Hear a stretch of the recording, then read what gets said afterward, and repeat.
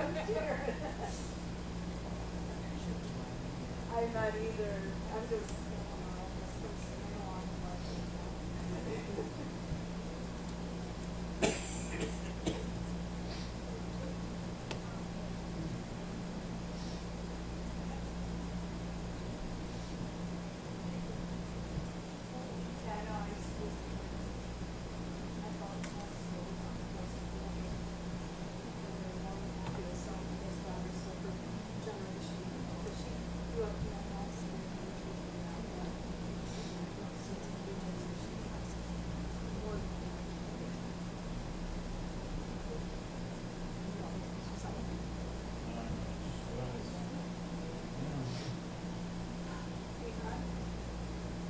pay for town levy, took him to the hospital yesterday, and they haven't done anything.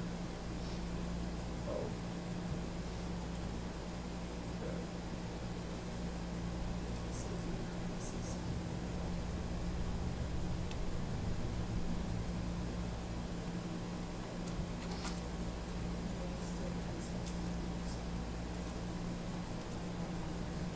All right. 2 minutes. You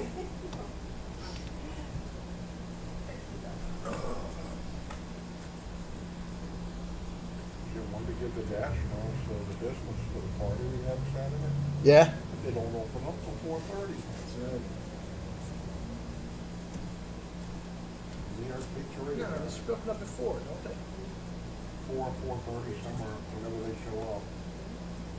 All right, let's go to 1 Samuel chapter 14. Last week we're setting up for a battle. We saw that Saul is a procrastinator. He's not a preparer. He's not proactive. And he's going to need a lot of help. But he rebelled, and everybody concentrates on the lamb or the burnt offering that he does, and nobody really goes for the piece of what was the real problem. The real problem was he was given a commandment to be the king of Israel, and is he acting as the king? No, he's not acting as the king. So when that's the problem. Everybody thinks he's usurping the priest's office or something like that. And Samuel comes, and what it is that's like the last straw, I mean, that's the straw that breaks the back of the camel. And but he hasn't done anything in 2 years to get this going, and it's just been a mess, and it's been allowing others to get stronger. We know the Ammonites. He got up for the Ammonites. He got up for the now he's got the Philistines coming after him. And let's look into chapter 14. The Bible says, "Now it came to pass upon a day that Jonathan, the son of Saul, said unto the young man that bare his armor, Come, and let us go over to the Philistines' garrison that is on the other side. But he told not his father. And Saul tarried in the uttermost part of Gibeah, under a pomegranate tree, which is in Migron. And the people that were with him were about 600 men. And Ahiah, the son of Ahitub, Ichabod's brother, the son of Phinehas, the son of Eli, the Lord's priest in Shiloh, wearing an ephod, and the people knew not that Jonathan was gone."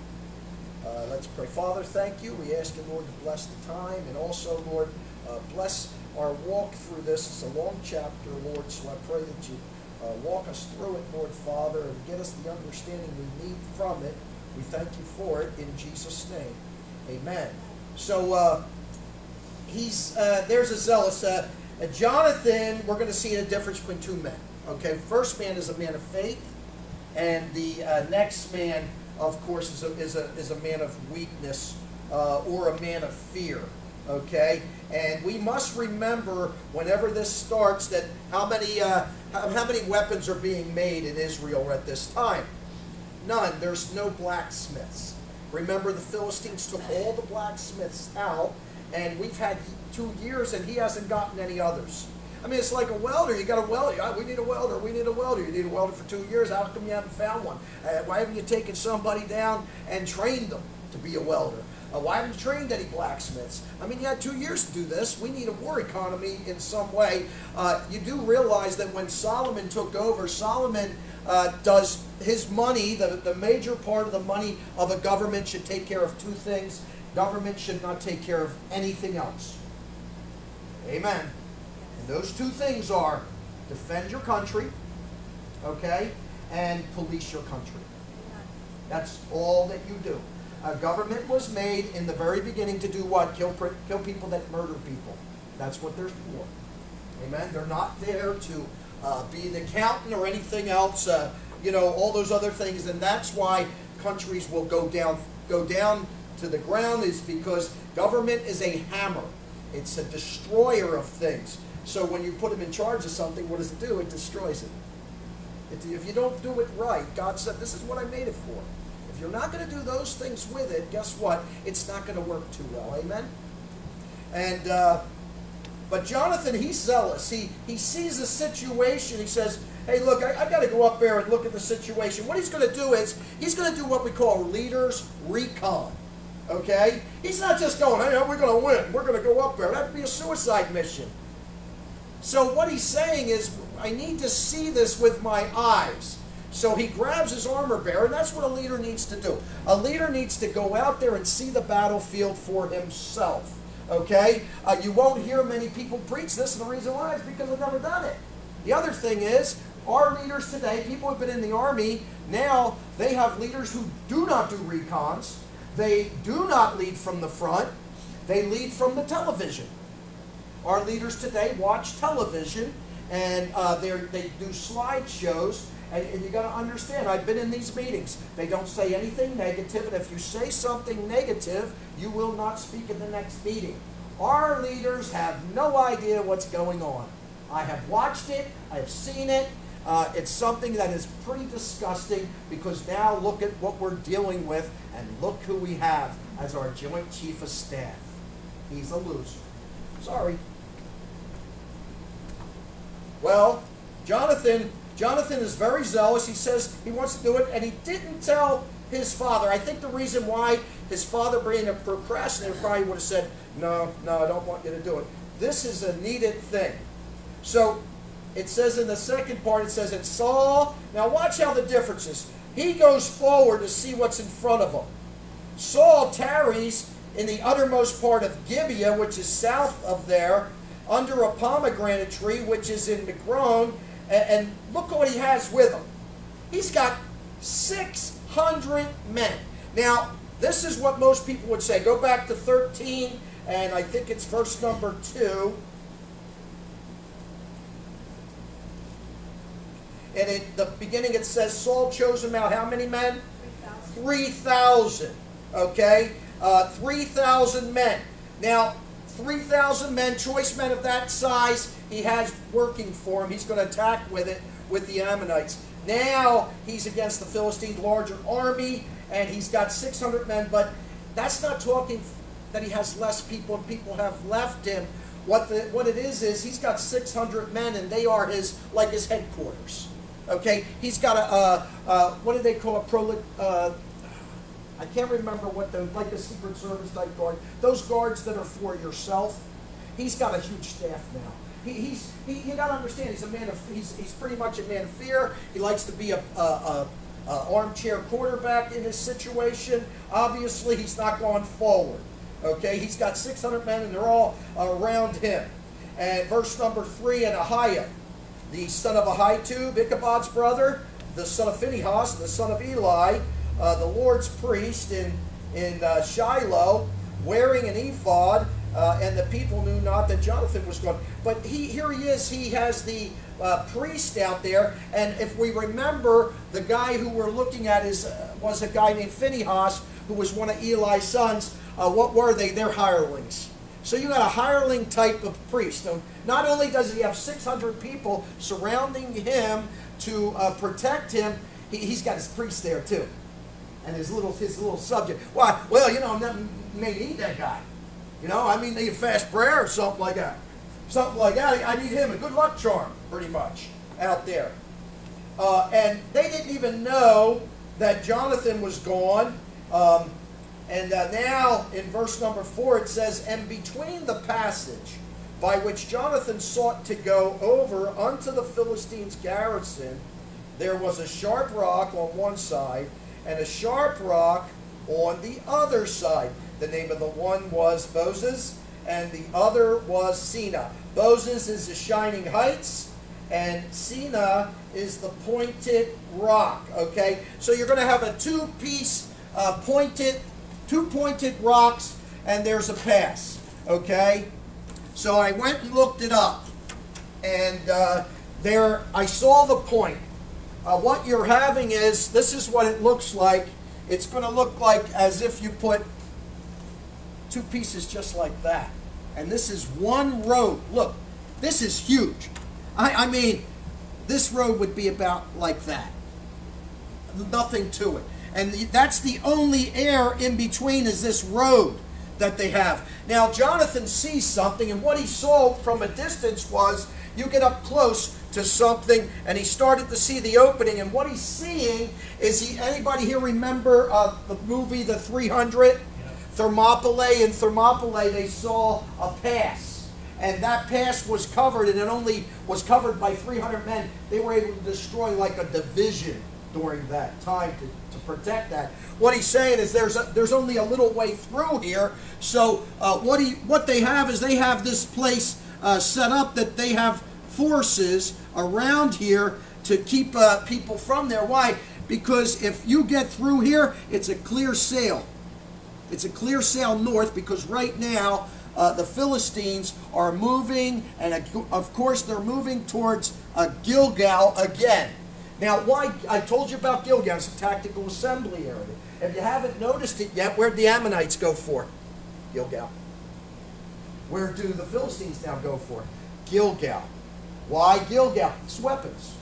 That's the only place they have that's their like fort, their tactical area, their gathering area. That's an important area. If they lose that, obviously, there's going to be a problem. They're going to lose. Philistines are actually from this area over here. Why are they coming all the way over here? Because they know the importance of this. And they're dividing up the country, because this will divide north to south, and they'll lose the communication between those.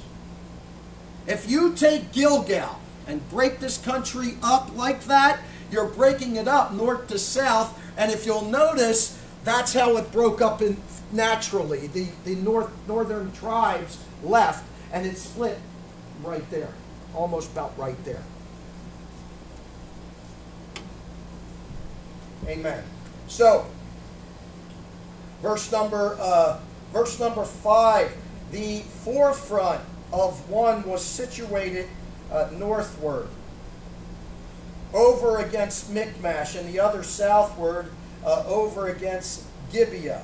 Okay, the highlands, they got the highlands over there that they're working on in Gibeah. And Jonathan said to the young man that bare his armor, "Come, let us go over unto the garrison of these uncircumcised." Okay, these people that don't have a covenant with God. Let's go over there. It may be the Lord will work for us. I don't think he's trying to say God's employed, working for us, like I brought it up with other people. Well, let's say a prayer. We'll get God working for us. He's actually looking a different way at this. Maybe the Lord will help us out, and we'll be in his will. We are, you have to understand the reason why he says uncircumcised. We're God's people.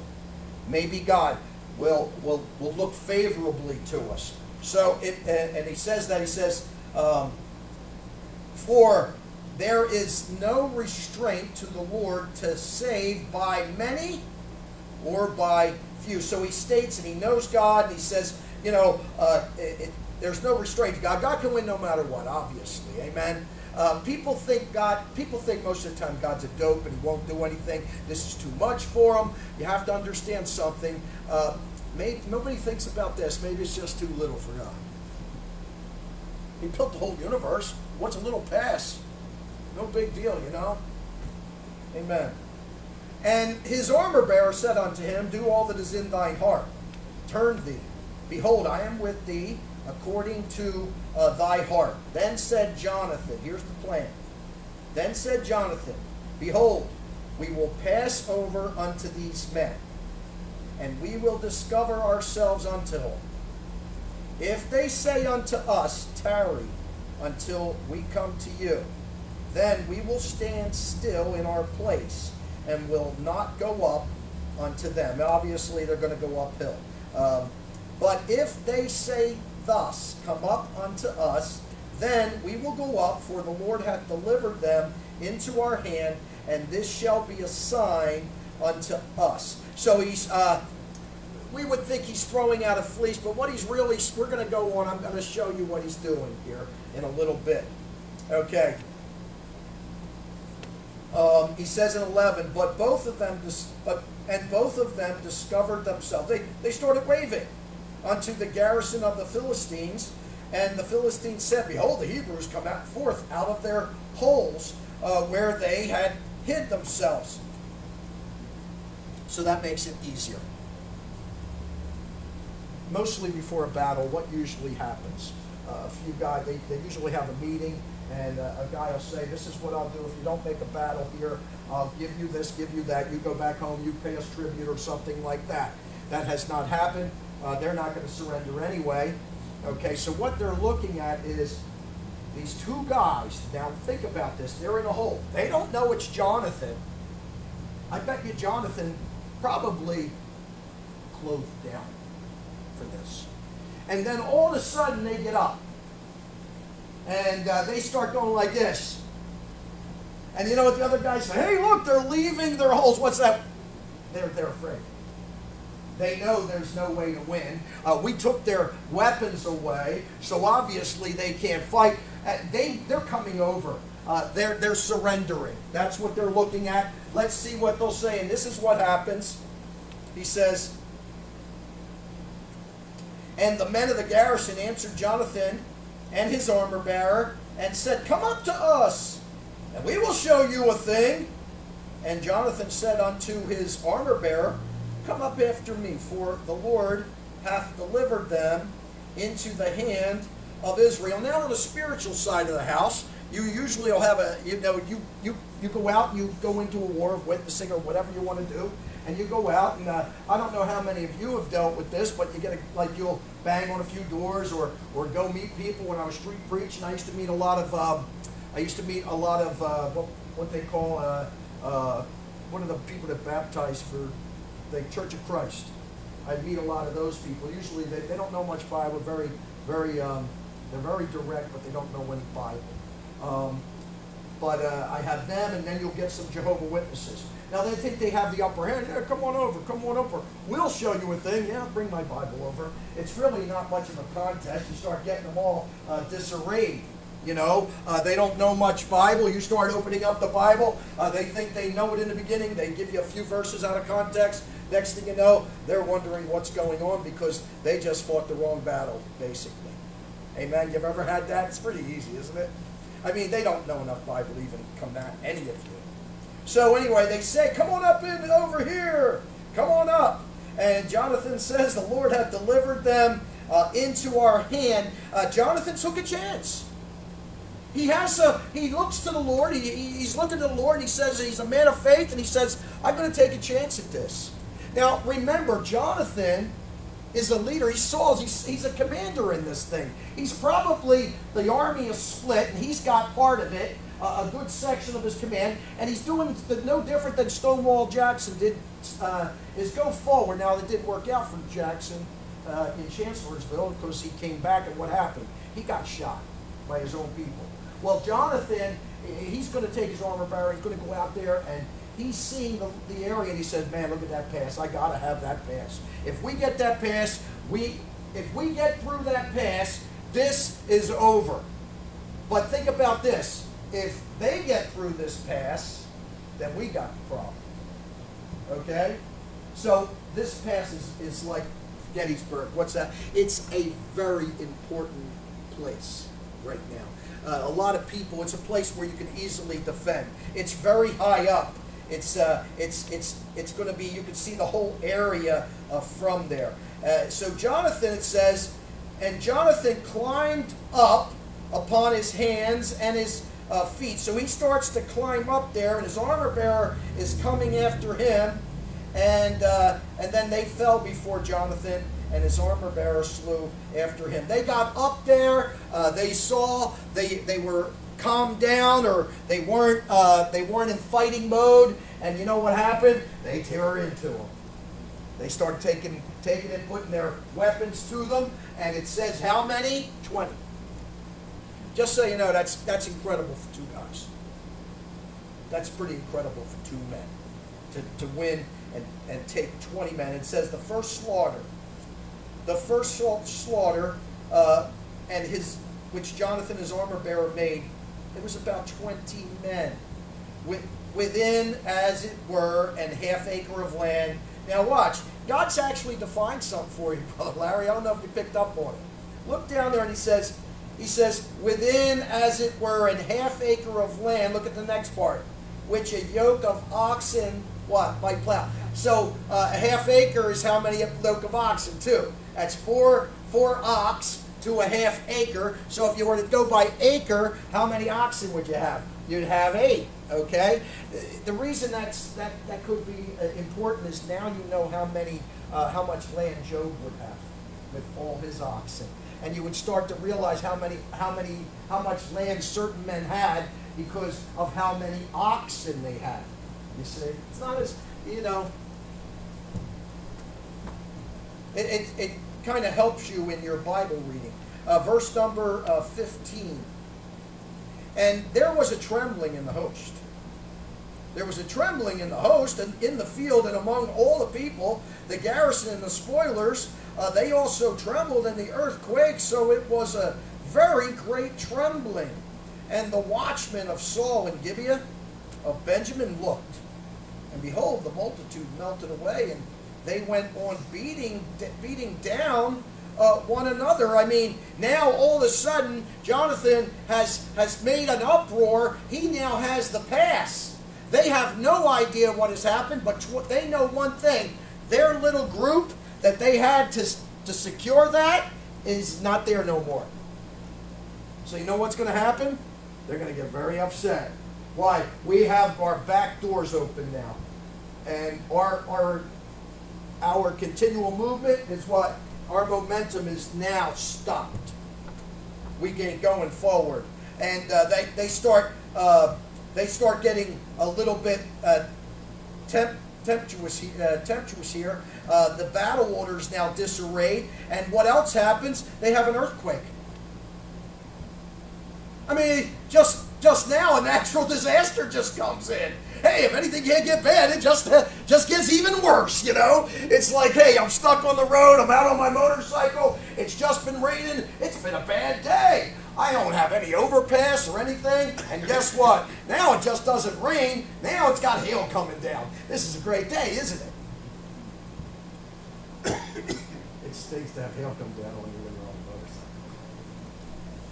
But if it can't get any worse, well, just what? It just got worse, and now it's now an earthquake's coming. The people are starting to move, starting to get a little bit frantic. And it says the watchmen saw all this, and what happened? They started beating down one another. Okay, what can you relate to that spiritually? Okay, I've been to places where you know, you start to talk to people, you start to debate.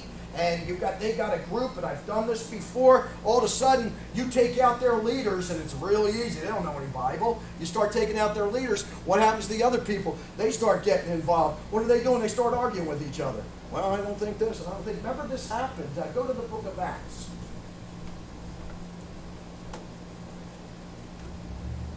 Acts 23.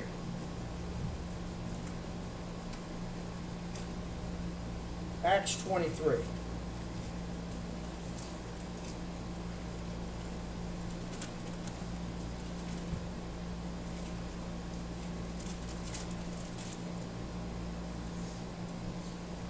You ever see a basketball game and all of a sudden the team's is losing, and whatever they do doesn't go right or whatever, and what do they start doing? They argue amongst each other. That's what's happening with this army. They start fighting amongst themselves. Look at verse number 6. Paul's fighting. He was talking to the men in Acts. He was given over, and he brings up something, and then all of a sudden there's two different people that are there, two groups, the Sadducees and the Pharisees. But when Paul, verse 6, but when Paul perceived that one part were Sadducees and the other Pharisees, he cried out in the council, Men and brethren, I'm a Pharisee, the son of a Pharisee. Of the hope of the resurrection of the dead I am called in question. And when he had so said, there arose a dissension between the Pharisees and the Sadducees, and the multitude was divided. For the Sadducees say that there is no resurrection, neither angel nor spirit, but Pharisees confess both. See, they had a common enemy. But you have to understand, now that common enemy is now the victor of one side. Now they start fighting with each other. You've got a problem. What happens? Things aren't going so good. Well, we're going to start arguing amongst ourselves now. You know, I watch this at organizations, and even they all of a sudden it starts to go bad. What happens? They start arguing amongst themselves. When business shares, when those businesses are going down, like these guys like Bud Light and all that, what do you think they're doing in their boardrooms right now? They're making a mess. Why? They're all arguing amongst themselves. Nobody's thinking together. So a company divided by themselves, what? It's not going to fall. It's not going to prosper. Amen. It shall fall. So they start fighting with each other in here, not getting anything done. Then said Saul unto the people that were with him, Number now. Get up, number now, and see who is gone from us. We need to figure out what's going on now. We got problems here. And when they had numbered, behold, Jonathan and his armor bearer were not there. They're not there. And so Saul said unto Ahiah, Bring hither the ark of God, for the ark of God was at the time with the children of Israel. And who just learned something from Eli's kids? Saul, what's that? Let's get the good luck charm out here. Oh, we got to get the ark up here. Why? Well, we got to get the banner up. You know, it's important to have that thing up here. We got to get that thing up here because, you know, it's our order of battle. We take that thing in there and we'll win. You know, you don't change your socks in the middle of the World Series, my friend. I got my lucky rabbit's foot right here. Okay, let me get up to the plate. You know, tic-tac-toe, 3 in a row. That works. Toink. When he strikes out, does he blame God? Good luck charm don't work. So Saul, right away, he starts acting again. He's got a character about him. He likes to be heard and said, but he doesn't like to be in the action. He likes to be a lounge chair quarterback, I guess. And Saul said unto Ahiah, Bring here the ark. Bring here the ark. Verse 19. And it came to pass while Saul talked unto the priest, that the noise that was in the host of the Philistines went on and increased. And Saul said unto the priest, Withdraw thine hand. And Saul and all the people that were with him assembled themselves. You know what that tells you? They weren't ready. Now all of a sudden they have to assemble themselves.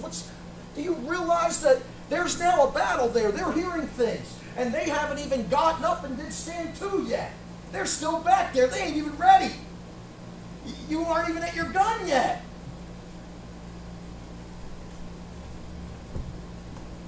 So as he turns around, he says, they're not even ready. Let's get up. Did you notice another thing about this? Bring the ark. We got to do prayer and everything else. But guess what? Now all of a sudden, hey, wait a second. I see opportunity here. Get God out of here. We can do this ourselves. Prayer comes second, you know. Winning comes first.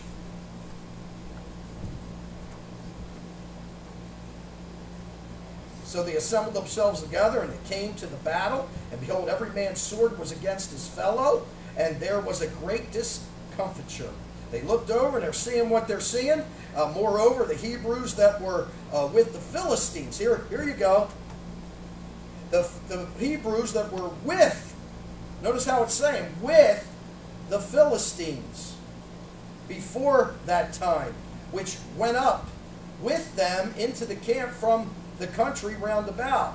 Even they also turned to be with the Israelites that were with Saul and Jonathan. Okay, these people that are inside there, they were taken over for a while, and guess what? Now they see everything's happening. There are also some people that were probably paying tribute over to the Philistines, working for them, and now all of a sudden they see what's happening, and what do? They jump sides. You ever see somebody that jumps sides? We saw them when we were young. It's like a Super Bowl. You watch the first half, and they got like a Green Bay Packers shirt on. All of a sudden, the second half comes, and the Miami Dolphins are winning, and they got a Miami Dolphins shirt on. You know? You ever see people that pick the winner in the second half of the Super Bowl, you might as well say. No? They get on the bandwagon. So these people that are in there, they're starting to get onto the bandwagon here. And verse 22, likewise all the men of Israel, which had hid themselves in Mount Ephraim, when they heard that the Philistines fled, even they also followed hard after them in the battle. I mean, everyone's starting to get in on this. Hey, let's get in on this, man. Hey, you know, this is basically a movement now. Not only do you have an army fighting, trying to get on the inside, you got inside people trying to get into the fight now. Okay, making a big disarray here. The Philistines, I got to say it like this, man. The Philistines, they sure are getting messed up. You see? They don't know where it's all coming from. You know, see what can happen when you lose something that's very important? And that was very important, that pass. Now Saul's ready. He's got all his people. And look what it says in 23. It means nothing about Saul. It says, so the Lord. That we could just stop right here. So the Lord saved Israel that day. He's the real hero here. Is the Lord. Why? Saul's already messed up. You know, the Lord's used. Saul's going to look good in this. But you have to understand something. He's in disarray. Saul doesn't have the great ability of leading. He hasn't even gotten his men together. Let me tell you, it would have to take the Lord with a man like him. He can't get his people up. He doesn't have an eye for this. He needs constant counsel, you know, with him. Okay, and it says, and the battle passed over unto Beth Haven. It passes over towards, it's starting to go back towards the Med there, towards that way. And the men of Israel were distressed that day. They were distressed that day, for Saul adjured the people, saying, cursed be the man that eateth any food until even. He turns around, he called for a fast here. I got to tell you this, that's a foolish oath. This is a foolish oath. See, this is an oath where he's trying to say, okay, we're going to get spiritual now. Okay? I see this at meetings, just so you know. The guys who have meetings and stuff, a church is going to have a meeting. We're going to call for a 24-hour fast for the whole church. You don't even realize something. God's the one that leads in the fasts. Okay? I always say it like this, fasting's extra credit. You do it if you want. If I called, usually when I have called a church fast, but I'm not expecting, you don't have to. I mean, I will, but you don't have to, okay? But I'd like to see it happen. You know, we've only done it once, just so you know. But he calls a fast here, but he doesn't think about this. He's obviously not been a leader in the military long, because soldiers fight on three things, and we know those three things are always this. They got to have beans, they got to have bullets, and they got to have bandages. You got to have these things to fight. You can't fight on an empty stomach. It's just not going to work. And you got to realize another thing. if anybody here, Larry, you've been a soldier. Do you, when the battle comes, are you going to be you're going to be Mr. Joe Pro Christian, or are you going to be Mr. I'm going to kill somebody? Makes you think, doesn't it? The iniquity in the head going to battle is not a good idea. You know, I can guarantee you when the battle starts, when they start fighting, and they don't have long-range weapons here, I can guarantee you nobody's walking into it like this.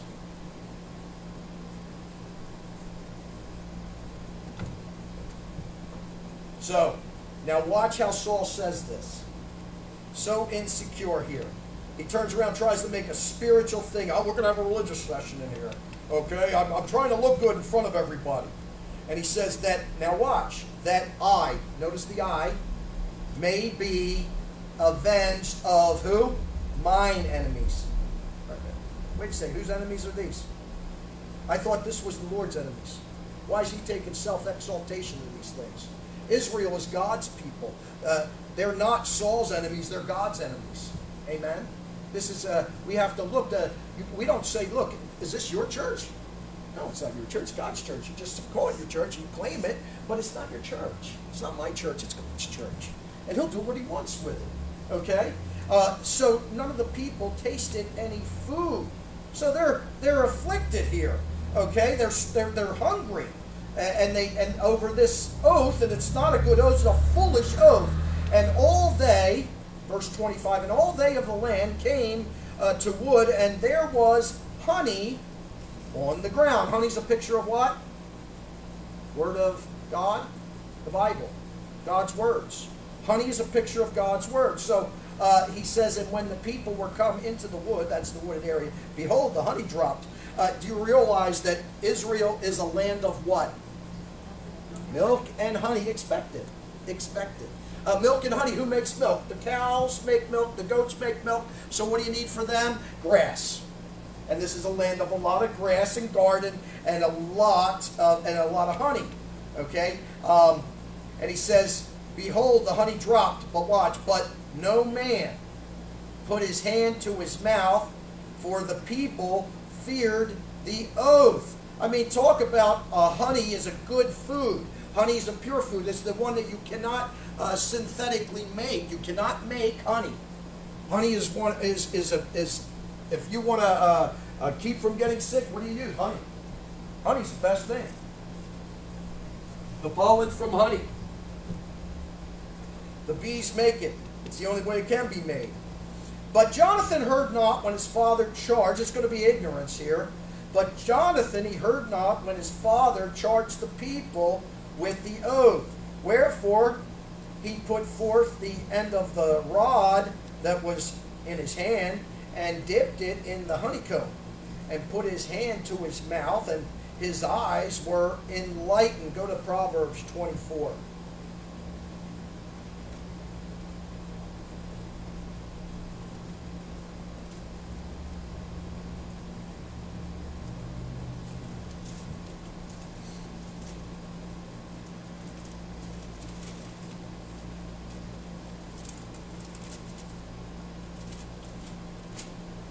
Proverbs 24, and talking about honey, look at verse number 13. My son, eat thou honey. Why? Because it's good. And the honeycomb, which is sweet to thy taste, so shall the knowledge of wisdom be unto thy soul when thou hast found it. Then there shall be a reward, and thy expectations shall not be cut off. Okay, he says, look, honey's good. And he's showing this is the word of God. He says, you shouldn't be keeping this from your soldiers here. They need to see, the spiritual soldiers need that honey. And here's Saul keeping these things from his soldiers. Verse 28, then answered one of the people and said, thy father straitly charged the people with an oath, saying, cursed be the man that eateth any food this day. And the people were faint. Wouldn't that be what kind of curse is that? Curse be anyone who eat food. Curse. Do you see those cursings in Deuteronomy 28? No, you don't see the types like that. I mean, this army needs to have some type of sustenance, and here's the commander of all weakening his own army. You imagine what could have happened if he didn't weaken his army.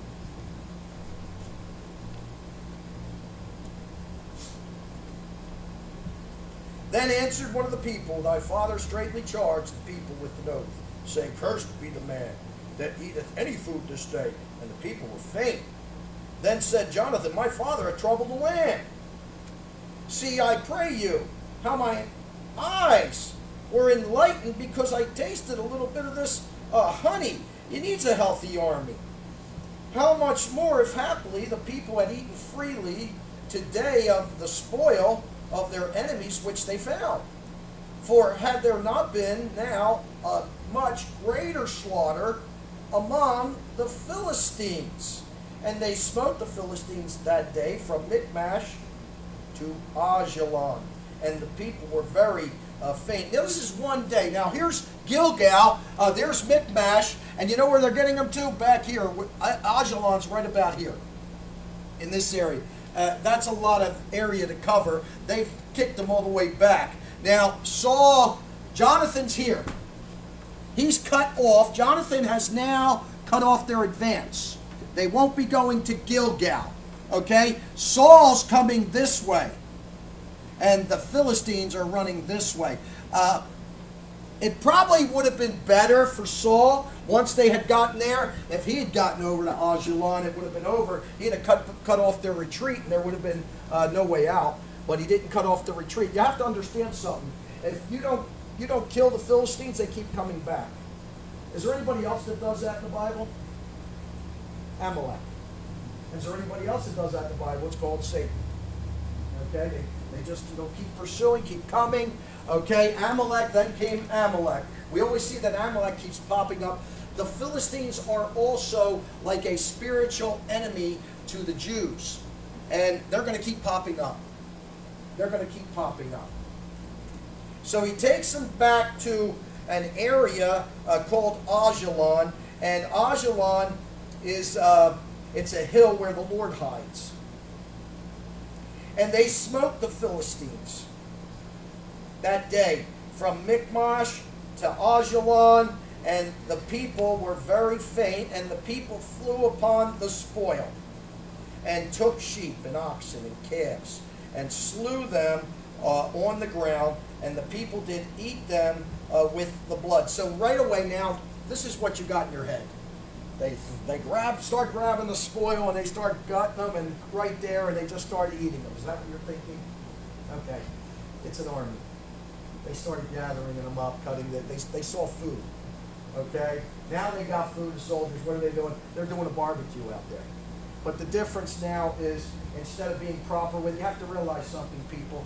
They don't eat with the blood. They gut it, and then they have to have it what we call kosher.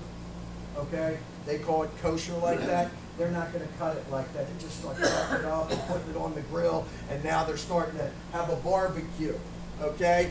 And they're basically going at it as much as they can. They're weak. They're trying to get their substance back. They're doing it fast, so they're sinning by eating the blood. And Saul weakened the people, and now what's happening is the people are stumbling into his sin. You know, you can actually, as a leader, you can make people sin, and people don't understand. Okay, next week we'll be bringing the NIV. I'll be preaching from the NIV next week. What do you think? You get what I'm saying? What would I be doing? Now I'd be causing the people to sin, because now you have a different book. You don't have the Bible in your hands. You don't have God's word. What happened? I took it away from you.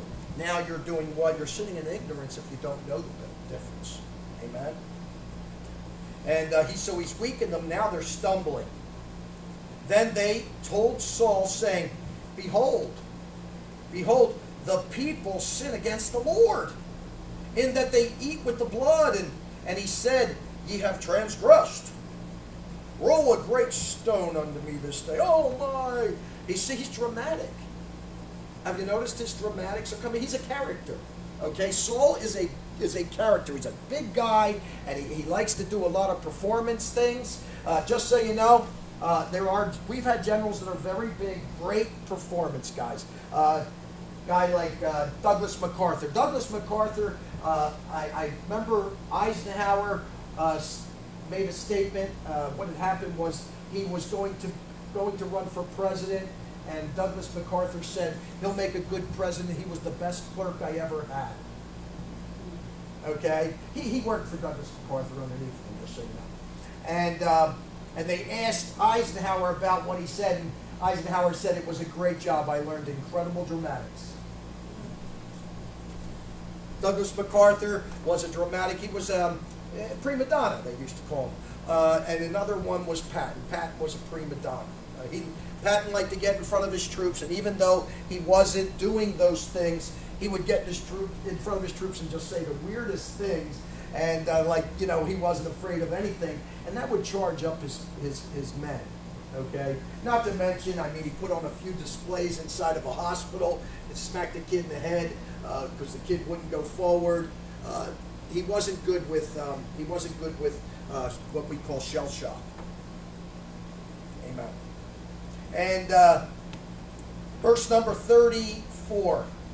So Saul gets through his dramatics, and Saul said, "Disperse yourselves among the people, and say unto them, Bring me hither every man his ox, and every man his sheep, and slay them here, and eat, and sin not against the Lord in eating with the blood."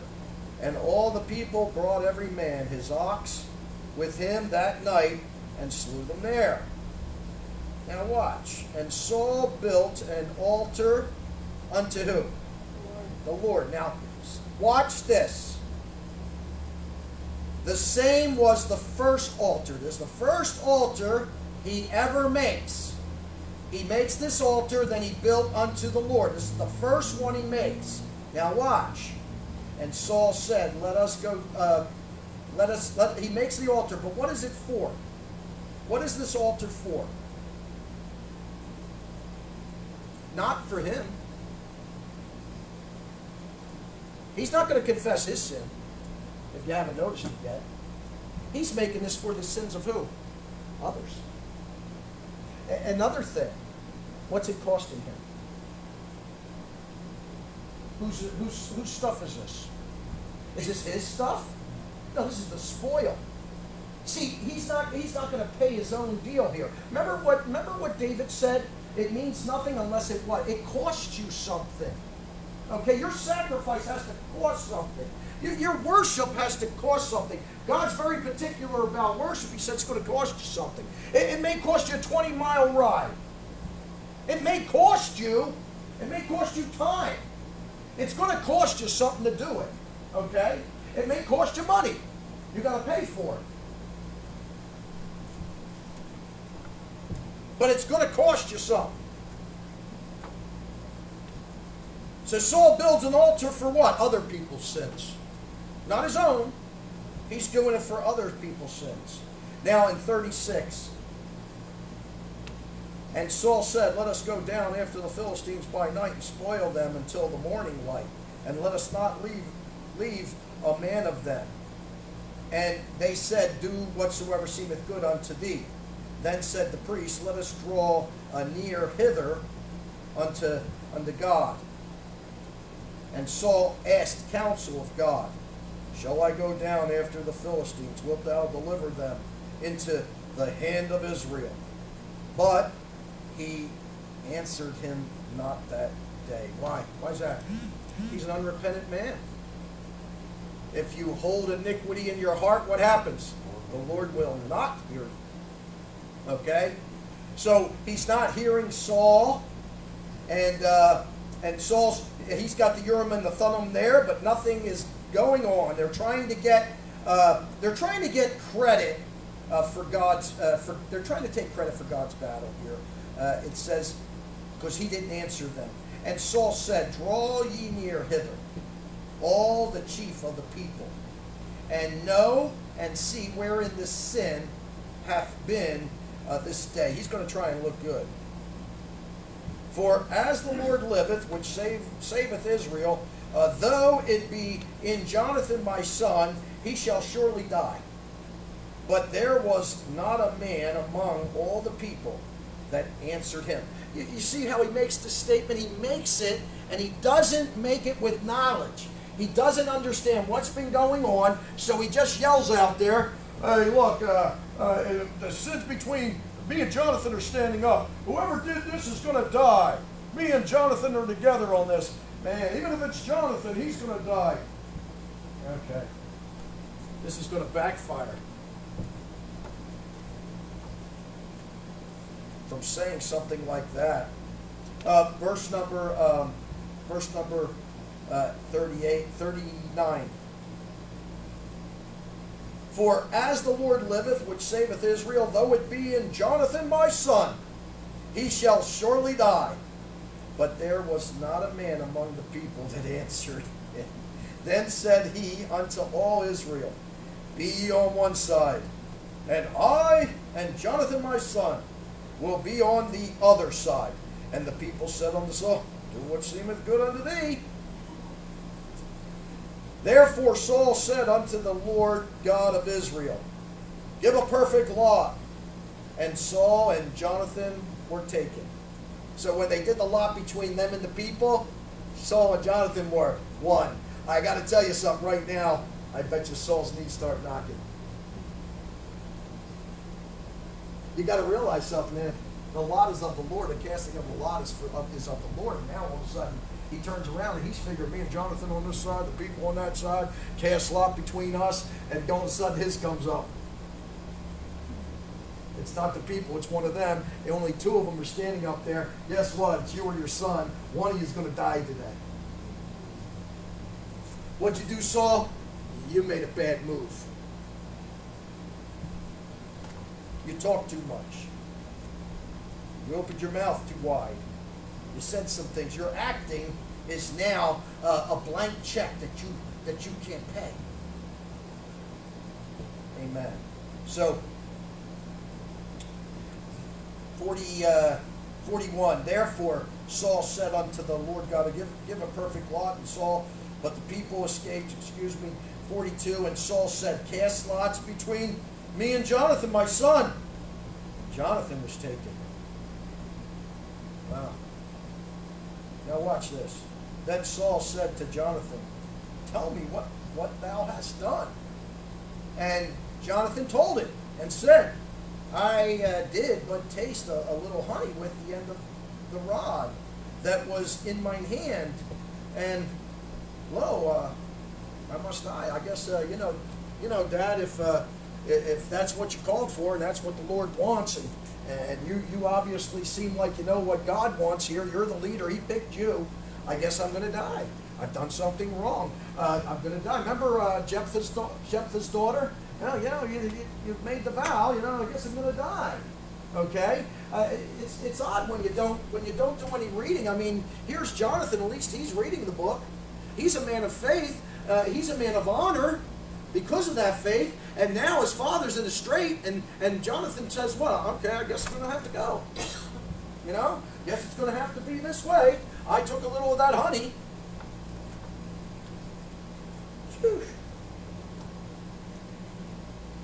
And Saul answered, God do so and more also, for thou shalt surely die, Jonathan. This is, we have to understand something. This is Saul's command. This isn't God's command. God has nothing to do with any of this. Go over to Psalm 64. Psalm 64.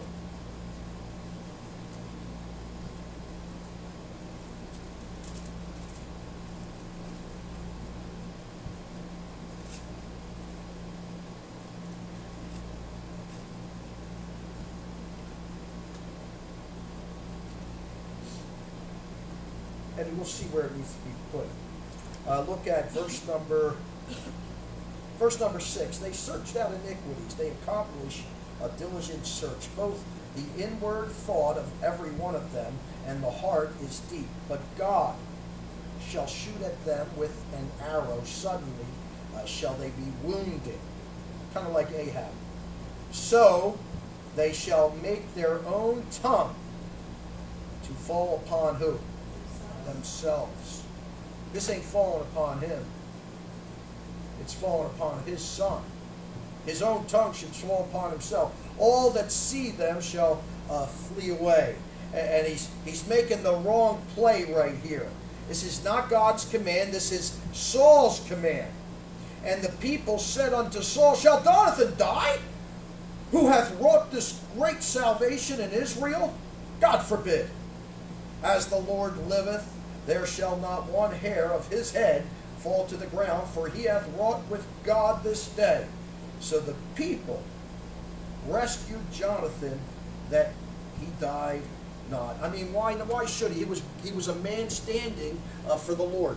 He was a man that said, you know what? Okay, I see the camp. I see what's happening. You know what? I got to go without the camp. I got to go forward of the Lord. Saul's procrastinating back there. He's just showing a bit of force, but Saul isn't stopping anything. Okay? I would assume that the Ammonites were seemed to be a smaller army than these Philistines. And the reason why is because the Ammonites, he just ran right into it, knowing he was going to overcome. This time, he's in a strait. This time, he had some problems. He didn't know what to do. They wrought a great victory because Jonathan went forward and went forward in God's stead, and saw some things and said, the Lord is going to win this battle, basically. And he went in forward, didn't care about what was going on, and he found a place for him. Went up, and the guys let him come up. And what does he do? They figure he's surrendering, and then all of a sudden he pulls out something and just starts fighting. You know, he was in the advantage right there when he got up there. Okay, verse number 46. Then Saul went up from following the Philistines, and the Philistines went to their own place. So he backs off of them, and now the Philistines go. So Saul took the kingdom over Israel and fought against all his enemies on every side. Now watch this. Against Moab, and against the children of Ammon, and against Edom, and against the king of Zobah.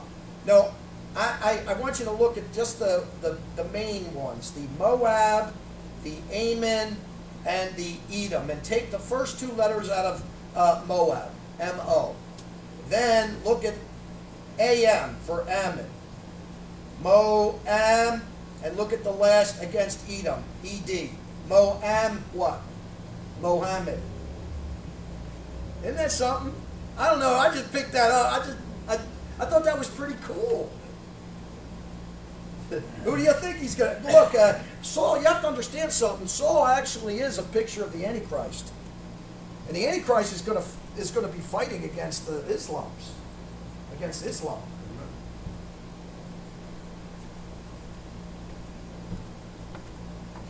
I mean, people think there's going to be this one government of the world. No, no, no. He said it's not a one world government. It's one government that will be upon all. Okay? It doesn't mean one guy could take all under control. There's going to be other nations, but he'll be up at the top with the one government that's going to be working with those nations, telling them basically moving them all. We have that right now. Just so you know, we're the head of an organization called NATO. And what we're doing right now is we're making all the other countries that are partners in NATO suffer for what we decide. I don't know if you've noticed that, but that's what's happening in Europe right now. Sooner or later, it's going to change. It's going to turn. But Saul turned around, he took the kingdom. These are his enemies against these kings and against the Philistines. And whithersoever he turned himself, he vexed them. Okay, they got problems. And he gathered an host and smote the Amalekites. This is now becoming a campaign to try and restore Israel when the judges, through the days of the judges, they did not. And he gathered an host, and he smote the Amalekites and delivered Israel out of the hands of them that spoiled them. Now the sons of Saul were Jonathan, Ishua, and Melchishua, And the names of his 2 daughters were these. The name of the firstborn was Merab, and the name of the younger, Michal. And the name of Saul's wife was Ahinoam. Okay, now, I don't know if you picked up on something about Saul, but Saul is monogamous right here. Look, it's like this. You got 2 commandment plates. One commandment plate is about the Lord, how you treat the Lord. The other commandments, the last 6 commandments, are about how you treat men. Okay? David was good with the 4 commandments on how he treated God. He wavered on the others. Saul is he's good with the 1 commandment that is with men, but he's not good with the 2nd commandment. He looks good in front of men. He seems to be men-pleasing. But here's the problem. He's not a pleaser of God, where David was. And Jonathan's a pleaser of God. So it announces his kids and who they are, and it says he had a wife, and her name was Ahinoam, and she's the daughter of Ahimaaz, and the name of the captain of the host was Abner, the son of Ner, Saul's uncle. And Kish was the father of Saul, and Ner, the father of Abner, was the son of Abiel. And there was a sore war against the Philistines all the days of Saul. And when Saul saw any strong man or any valiant man, he took him unto him. So Saul understands this. He's now got a battle. He even had 600 men. He needs the best. I got to have the best around me. So you know what he's going to do? Every time he sees somebody that, hey, where's that? Look at that kid. You got anybody down there? Yeah, we got this guy. He's about 200 pounds. He's real fast and everything. I want that guy.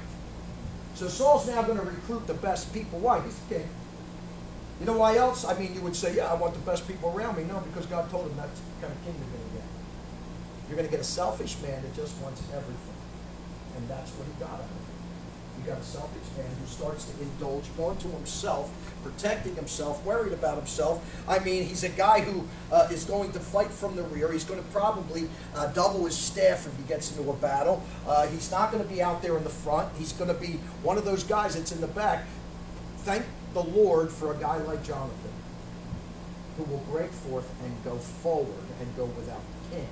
You need people like that once in a while. Saul, you get no advancement. He would move on having to, like he did last time. And when he does, believe me, he will do it without thinking. Jonathan cut off the momentum and the forward progress of the enemy.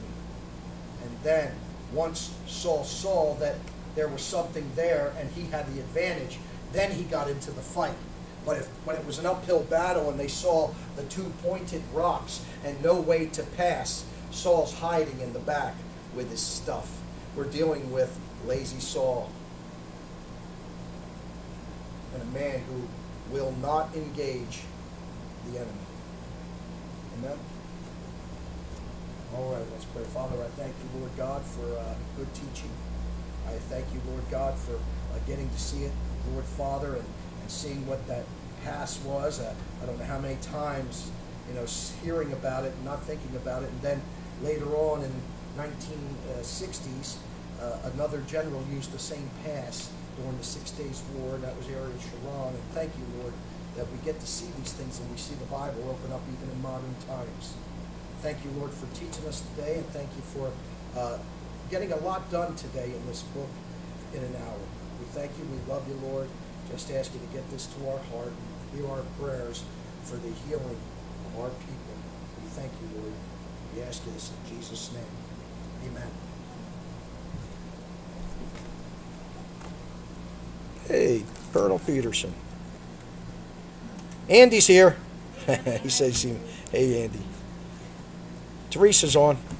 Hi, Teresa.